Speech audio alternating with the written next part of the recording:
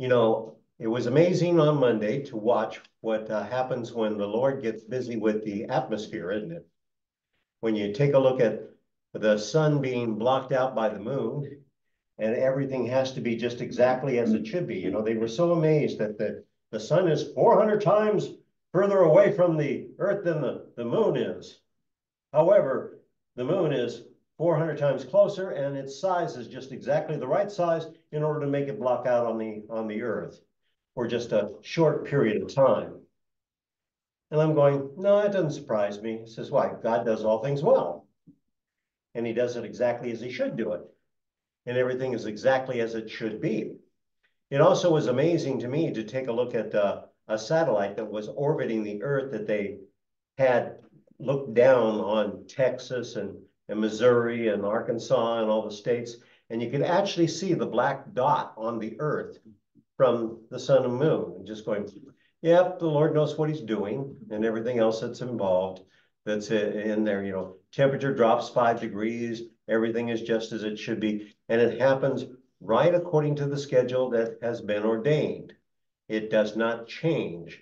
God is the master of it. It happens just as he has determined at those times. So it was amazing. It also was amazing that that's the first time in a long time I've seen people in harmony.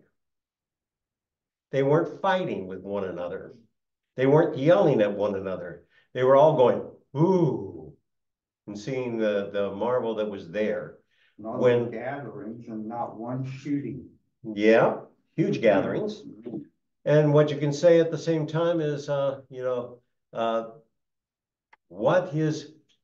when you consider the stars and the sun and the moon and all the things that are in creation, what is man that you are mindful of him, Lord? We seem to recognize that we're really small in comparison with this big old universe, but yet God is mindful of us. And that is just an amazing thing. So Monday was kind of an interesting day. Yeah, Mary Jean and I did go out on our backyard and took our glasses that we had bought specially for it and looked up at the sun and saw it block out in its own way. And then you watched about 4 hours later and it was absolutely gone and everything was changed. It was just exactly as it should be. So the eclipse was an interesting phenomenon that is actually set by God and is determined by God and will happen until he comes. And then there'll be no more sun and moon because there'll be a new heaven and a new earth at that time. And you won't have the need for an eclipse or anything along those lines. Plus, the Lord himself is going to be the illuminescence for the earth at that time. So we've got some tremendous things that are involved there. So I don't know if you took the time to go outside and take a look at it, or if you did like my son-in-law did and my daughter did. They actually went to a place where they could see it in totality, and that's just a very, very special occasion at that time. Anybody actually go outside to look at it? I went out with school kids. Did you? Yeah, I was invited to do that. That's special. It really is. Last time it happened, we went over to Oswego on the 70 freeway, about an hour away from our house, because that allowed us to get into the totality area. And we were surprised that we found a park and there was a whole bunch of people there and a whole bunch of school kids. And we just had a good time together watching this thing happen at that time. This one was more intense because the sun was more active. You could actually see that little flip down at the bottom and at the top, which indicates that there was a storm on the sun. And the interesting thing is that little blip that's off at the bottom and the little blip that's at the top is as big as the earth is. So if you take that little blip, that's the size of the earth. That's kind of phenomenal to think about, isn't it? In its own regards. Take your Bibles, please, and turn to Revelation 21. Revelation 21. We started this last week. We're going to continue it again this week, and we're going to begin, I think, go back to verses 7 and 8 here. Actually, let's start with verse 5, and we'll go on from there. He who sat on the throne said, behold, I am making all things new. And he said, write, for these words are faithful and true. And he said, it is done. I am Alpha and Omega, the beginning and the end. I will give water to the one who thirsts, and from the spring of the water of life without cost. The one who overcomes will inherit these things, and I will be his God, and he will be my son. But for the cowardly, the unbelieving, the abominable, the murderers, sexual immoral persons, sorcerers, idolaters, and all liars, their part will be in the lake that burns with fire and brimstone, which is the second death. Those verses there are really kind of an indication of what God's going to do. He says he's making all things brand new again. And basically what it means is that the earth, which is under a curse at this point, is going to be made brand new. He says also something about himself, right? For these words are faithful and true. How many of you have made a contract with somebody and it hasn't been fulfilled? Any of you? I've had contracts that I make with people and they come pretty close to being fulfilled, but usually there's some alterations in them at the last moment. Built a house quite a while ago, and as I made the contract with people, there was set costs that they had, and then when the actual building took place, they said, well, here were the additional things that we had to do to cause that, so here's the additional costs. Now, that's to be expected because they can't calculate everything that has to be done. But when God makes his decrees, they are always faithful, they are always true, and they are always very accurate. Yesterday, we had one of those occasions that you don't like to hear about. We had a furnace go out at the beginning of the year. Yesterday, all of a sudden, the stove wouldn't light. Now, I had changed igniters before, so I knew that the igniters were fairly new. This time, neither the broiler nor the oven would light. And it just flashed on for just a short period of time and then went off. Called a repairman this morning because that sounded to me to be like a control board more than anything else. He said, yeah, that's what it sounds like to me too. He says, what's the serial number on your stove? And then he goes, well, they don't make those parts anymore. So, it's too old in its own regards. He said, as soon as I gave him the number, he said, it's dead. He goes, go get a new one. And I said, oh, okay. You're the repairman. What really works? He says, they're all just about the same. Go ahead and get one. No, that's real good instruction, isn't it? But God says he is Alpha and Omega, faithful and true. He also says that it is done. When he says it's done, it means the plan has been made. At this point in creation, everything has come to the point where it is supposed to be. He is Alpha and Omega, the beginning and the end. He is always in the eternal present through all of those sessions. There is never a time when he is behind. He is the beginning and the end. Now, the interesting thing is that when he was talking to the woman at the well, he told her that he would give her water and she would never have to come and get that again, remember? Give me to drink. And she said, why do you ask to give me a drink? He said, well, if you had known who asked you that, you would have asked of him, and he would have given you living water, which would flow out abundantly for you. And she said, give me that water. Notice what is going to happen in heaven here. It says, I will give water to the one who thirsts from the spring of the water of life. God is going to have a spring in heaven, and it is going to be the water of life, and it is going to be ours, and it is without what? Cost. There is no cost for it because the cost has already been paid. The cost was the blood of Jesus Christ that provides for salvation for us. And because he is supplying that water for us, we never have to do the things that will allow us to grab that. It can't be, we cannot earn it, we cannot buy it, we cannot do anything with it because God's given it to us freely, and he's given it to us through Jesus Christ. However, you'll notice something else. It says after that, oh, the one who overcomes will inherit these things, and I will be his God, and he will be my son. God says to the people who are overcomers, the ones who believe in Christ, that he will allow them to consider him their God. I will be their God. And it also says at the same time, they will be my son. A son relationship is very special. I watched some people who were not able to have children naturally, who adopted some children and went through all the processes that were necessary in order to do a full adoption.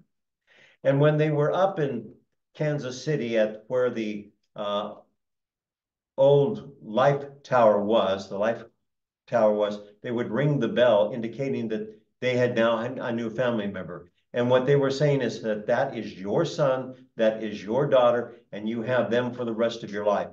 We have the adoption of sons, and we are his forevermore, and we will never be outside of that. And that is just a joyous event. There is a special bonding relationship. I can see other kids, but I have a special relationship with Aaron. I have a special relationship with Wendy. They are my children. They are those who are part of me. And we will have that type of relationship with God, a very, very special relationship. You know, as I talk to family members during times of grief, it's always interesting that the one thing that they always center on is the family moments that they had together when they did some special things, the fun things that they did, and the outlandish things that they did to one another. And it is the joyous moments that they have. You know, we always take a look at those moments as the most special ones. I've never seen anybody, boy, I just really wish I had 2 more days at work. We don't want that. I wish I had another time of doing my income taxes. I've never heard anybody say that.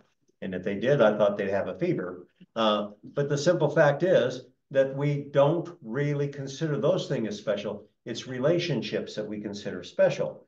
And God has told us we'll be his children, we will be his God, and we will be specially related to him.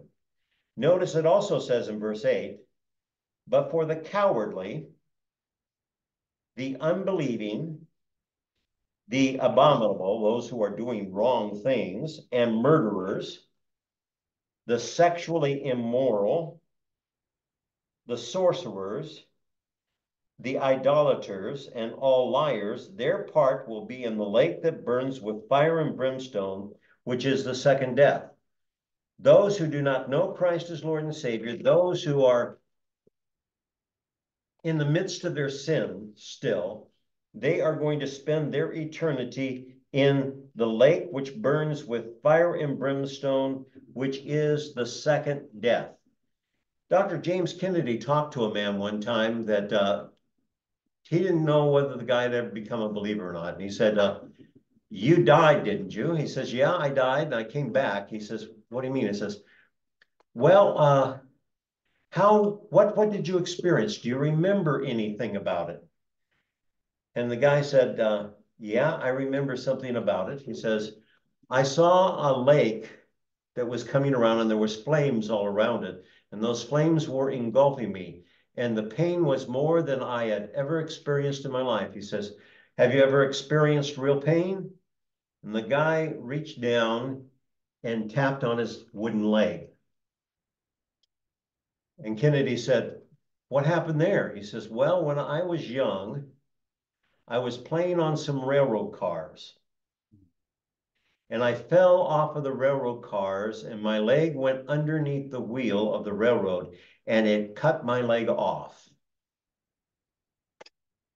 And he said, the pain that you experienced in that lake after you died was worse than that. He says, oh, far worse than that. I've never experienced anything like that. To Kennedy's knowledge, at that point, this man had still not become a believer, but he had experienced evidently what it is going to be like to be engulfed eventually by the lake of fire. And he said the pain was just tremendous and horrendous. At the same time, we have to say something else. Scripture tells us that all of us have sinned and all of us have fallen short of the glory of God. And it has told us that all of us have been in some standpoints much like what we just described there. Take your Bibles and turn back to 1 Corinthians, and I believe it's chapter 6.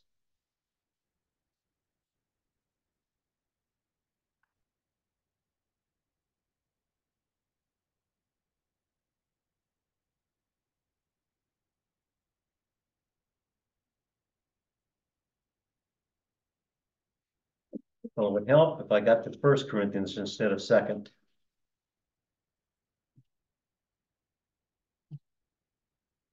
1 Corinthians 6, look at verse 9. Or do you not know that the unrighteous will not inherit the kingdom of God? Do not be deceived, neither the sexually immoral, nor the idolater, nor the adulterer, nor the homosexual, nor thieves, nor greedy persons, or those habitually drunk, or verbally abusive, or swindlers will inherit the kingdom of God.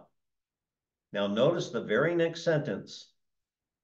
Such were some of you, but you were washed, but you were sanctified, but you were justified in the name of the Lord Jesus Christ, in the Spirit of our God.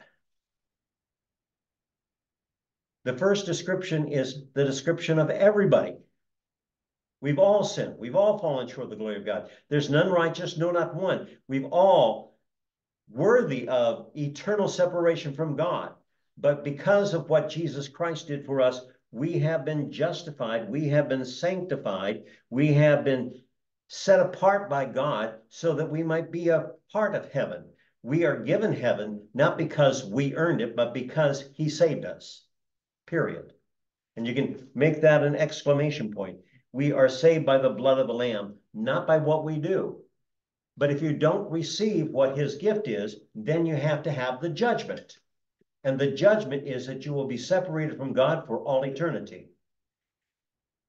And I can imagine that every time the gospel was ever shared with a person during their lifetime, every time they had an opportunity to turn to God, will run through their mind throughout all eternity, in that they could have accepted that, could have turned to it, but they chose not to do it. They will have already admitted, because every knee will bow and every tongue will confess that Jesus Christ is God to the glory of the Father, that he is God, but that they never received what his gift was. And the time of their receipt, the time that they could receive it, is now gone. It is just that way. We have a whole lot of people that said, well, we ought to be given a second chance. Second chance in this particular case is not what Scripture talks about, does it? Doesn't say you get a second chance, doesn't say you get a third chance, doesn't say go to purgatory for 100 billion trillion years and then come out. You are going to be judged immediately, and that judgment is going to be for eternity, and there will be no change in that judgment because you have failed the Lord. Notice then what it says about what's going to take place. Begin with verse 9. In verses 9 through 11, we have the New Jerusalem as the bride. Then one of the 7 angels who had the 7 bowls, full of the 7 last plagues, came and spoke with me, saying, come here, and I will show you the bride, the wife of the Lamb. And he carried me in the Spirit to a great and high mountain, and showed me the holy city, Jerusalem, coming down out of heaven, having the glory of God. Her brilliance was like a very valuable stone, like a stone of crystal clear jasper. It had a great high wall with 12 gates, and the gates 12 angels, and the names were written on the gates, which are the names of the 12 tribes of the sons of Israel. And there were 3 gates on the east, 3 gates on the north, 3 gates on the south, 3 gates on the west. And the wall of the city had 12 foundation stones, and on them were the 12 names of the 12 apostles of the Lamb. A lot there to unpack, isn't there? Quite a bit. John is taken by one of the angels that poured out the bowls. So we know it's after the tribulation period. It's after the millennial kingdom. One of those 12 angels comes and says, come here, and I'm going to show you what's going to take place here. He's given a special vision concerning what's going to take place. He carries John in the spirit to a great and high mountain. Now, we don't know which mountain that is talking about. That's not the important thing. It's just that John is taken up and shown what is going to happen. And he shows him the holy city, the New Jerusalem. And that New Jerusalem is coming down out of the heavens from God. The indication seems to be, according to R.A. Torrey and others, that during the millennial kingdom, the New Jerusalem orbits the earth or rests upon one section of it, turns at the same pace as it. But that at the millennial, at the eternal state, it comes down and actually rests upon the earth. And the scripture says that it will have the glory of God. It is obvious that by looking at the city, it is not just a city that is amazing. It is a city that has the Shekinah glory of God upon it.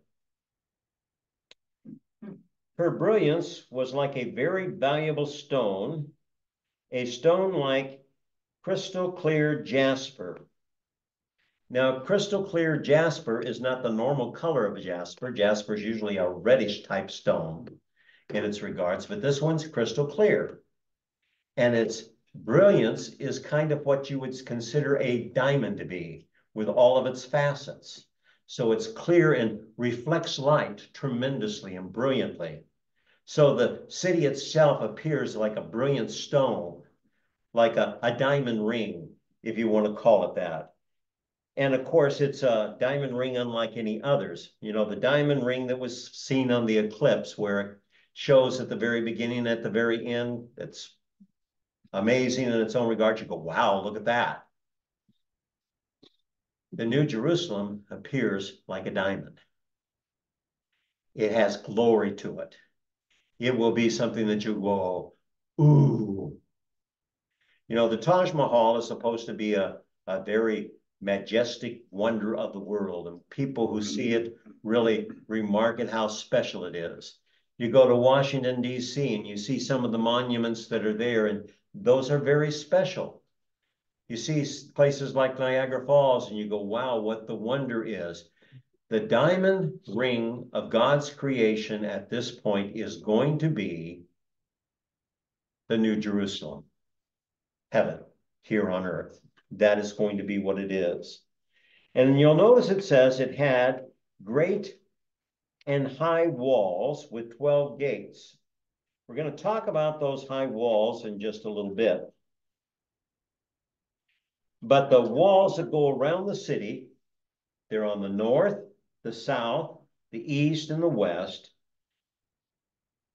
It means that the city on its base is at least a square. At the same time, it's going to tell you later on that it's the same height, 1,500 furlongs one way, 1,500 furlongs straight up and down. Now, that means that it could be in two different shapes. It can either be a cube or it can be a pyramid, because a pyramid will have the same base and it all comes up to one spot. I rather think it's going to be a cube. And you say, why? Glad you asked. Here it is. What was the shape of the Holy of Holies?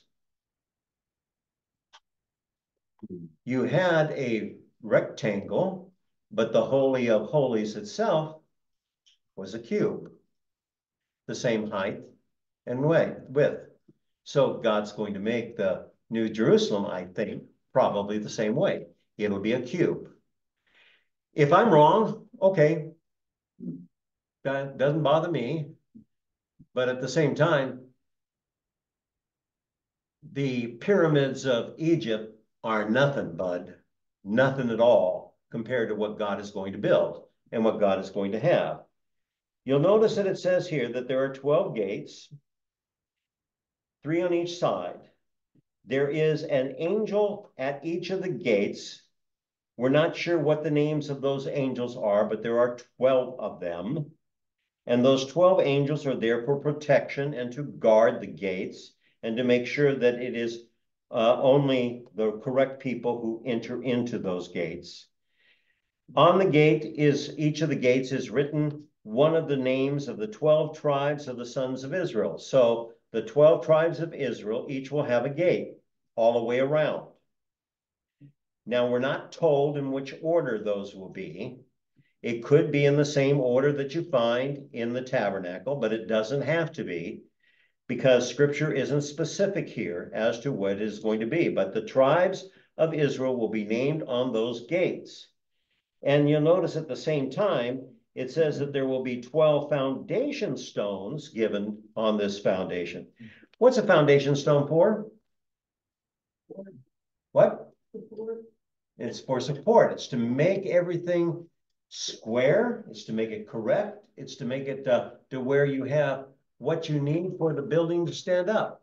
And the 12 stones of the walls themselves are going to be the 12 apostles. Those are the stones that they are. Again, we're not told which apostles go where. Which ones are north, which ones are east, which ones are south, which ones are north. You don't know that. It doesn't make any difference to us which ones there are. God is going to determine that, and it will be that way for all eternity at the same time. And they are the 12 apostles of the Lamb. Judas isn't going to be one of those. It's very possible that Paul will be listed in the 12, or whether Matthias is, I'm not sure, but we will have 12 that are given to us. We're not given them specifically here at this particular point. Isn't it interesting that the 12 tribes of Israel mark his chosen people? It's interesting at the same time that the 12 apostles who taught the word of God throughout the entire world at that time, they were the ones who shared the gospel, which brought all of us into the fold as well. So you have a connection that way, and that the angels themselves are overseeing it all, even though they cannot experience the grace of God like we do. So there is a tremendous difference there. Now, notice what it says in verse 15. The one who spoke with me had a golden measuring rod to measure the city and its gates and its walls. The city is laid out as a square, and its length is as great as its width. And he measured the city with the rod, 12,000 stadia. Its length, its width, and its height are equal. And he measured the walls, 144 cubits by human measurement, which are also angelic measurements. The material of the wall was jasper. The city was pure gold, like clear glass. The foundation stone of the city's walls were decorated in every kind of precious stone. The first stone was jasper, the second sapphire, the third chalcedon, the fourth emerald, the fifth sarxidon, the sixth sardis, the seventh chrysolite, the eighth beryl, the ninth topaz, the 10th chrysoprase, the 11th jasper, and the 12th amethyst. And the 12 gates were 12 pearls. Each one of the gates was a single pearl, and the streets of the city was pure gold, like transparent glass. I want to tell you, if you ever wanted to see something that is in a magnificent city, that's it. Because when you describe that, that's almost unfathomable that you could have it. It's interesting to hear some of the connections of it. Now, I'm turning to a MacArthur Study Bible at the particular moment because he's got all of those stones mentioned, and I haven't really memorized them as to what their colors are. And I think that they give us a real indication. The reed that is talked about, the gold reed, is also seen in Ezekiel chapter 40, verse 3. And the reed was about 10 feet long, which is and was a standard of measuring. And he was to measure the city, which is an indication of the capital of heaven belonging to God, and he is measuring it with him. It is 12,000 furlongs. that would be nearly 1,400 miles cubed. To give you an idea of how far that is, if you take where we're at and go to Los Angeles, that's about that many miles. Or you can go from here to New York. That's about how many miles it is. So one of the two directions, that's the distance. And you have to cube that. So you have really, what, 144,000 cubic miles in that 144,000 cubic miles inside just the base of the city, let alone the height. You can figure out the cube if you want to, Wayne. I'll let you do that. He used to be the mathematician, so I'll let him take that one on. And it says that the wall is 144 cubits tall. A cubit is the distance from here to the tip of your finger. It's about 18 inches on the typical man. And that 18 inches represents what the cubit is. So it's 216 feet tall. That's the wall. Now, I didn't ever think of it this way, but the scripture seems to indicate at the same time that this wall that's 216 feet tall is also 216 feet wide. Remember in those days when you had a wall around a city, you oftentimes set it up to where chariots could run on it. So this may be 216 feet wide as at the part of it too. It has a lot of stones in the wall. Any of you have a wall around your house? Okay. Now I noticed that there's a wall just past the high school that's got a whole bunch of rock around it. Yeah, you know, that would have cost a lot of money to do, but it really isn't very pretty, is it? I want you to take a look at what's in this wall. It says that it has jasper, kind of diamond-like material, pure gold, clear like glass. Unlike the gold that is on the earth, this will be transparent and so overpowering of the radiance of God's glory that it will reflect and glisten in the light of the city. It says that at the same time, there are some of the names of gems that have changed through the centuries, and it's difficult to know each one per stone. 8 of the 12 stones found here are in the breastplate of the high priest, and the other 4 are also related to the breastplate. The gems pictured are brilliant, indescribable. They're beautiful colors. They show the light of God's glory. It is almost kind of like a rainbow in color. You have sarxodon, which is a variety of chalcedon and a parallel of red and white. Sardis is a common stone of the quartz family and ranges in color from orange red to brownish red or blood red. Chrysolite is a gem which is transparent gold or yellowish in tone. Beryl is a mineral which serves in a variety of gems ranging from emerald green to golden yellow beryl and to light blue aquamarine. Topaz is an ancient stone which is yellow or yellowish green. Chrysoprase is a modern form of a jewel, is an emerald, an apple green variety of quartz. And jacinth is a reddish brown red stone at this point. And amethyst, of course, is a purple tint to it as it goes about. Get the idea that this wall isn't going to be dull? I mean, it's going to be really something to take a look at. Mary Jean's not on the TV tonight, but what she told me at one point was that we would go to Washington, D.C. And as we were going in, it had rained that night. And as we were going into town, I was trying to pay attention to where I was going because I'd never driven in Washington, D.C. before. And all of a sudden, the danger alarm went off in the car. By that, I mean my wife went, oh. Every time we are about to hit something or we're going to have to avoid something, she goes, oh. And this time she went, And I'm looking around going, where? I don't see a thing. And all of a sudden I look to my left and there's the Capitol building of the United States. And it was gleaming in the reflected light of the rainstorm.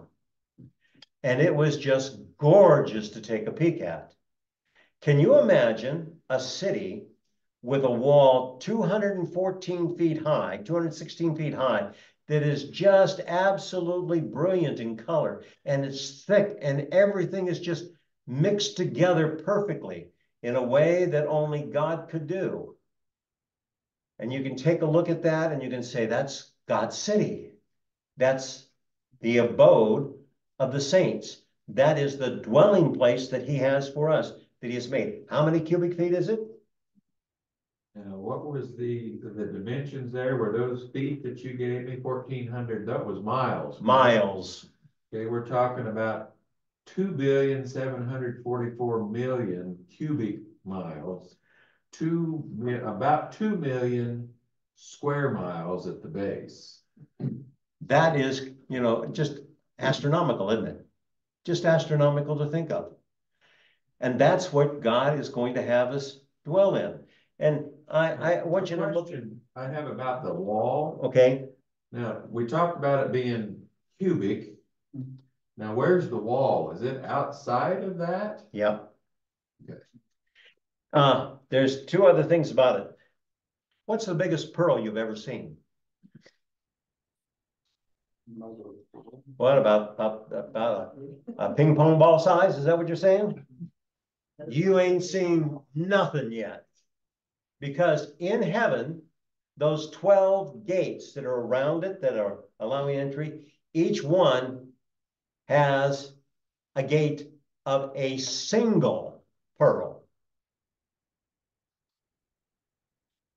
It is going to be amazing in its own regards that they can be that large and be that operational, that God is going to supply them. That's one pearl. Those 12 pearls around the city, and each one, 12 gates, each one has a giant pearl. How many of you have an asphalt driveway? I do. Or how many of you have a concrete driveway? I've got that. That's not what you're going to have in heaven. Streets won't be ugly asphalt like that out there. They're going to be gold, pure gold. The gold is so pure that it is clear and that you can see through it. Now, we don't know, it doesn't ever tell us what the dwelling places in heaven look like at this point, right? What's the best part of your house? The wall and the driveway or the house? I hope it's the house, right? Imagine if God took that care to do a wall and that care to do the streets, what do the dwelling places look like? How special will they be? How marvelous has God done in his creation of them for us for all eternity? And that's what heaven is like. I had a lady by the name of Julia Birkin. Julia was an interesting woman.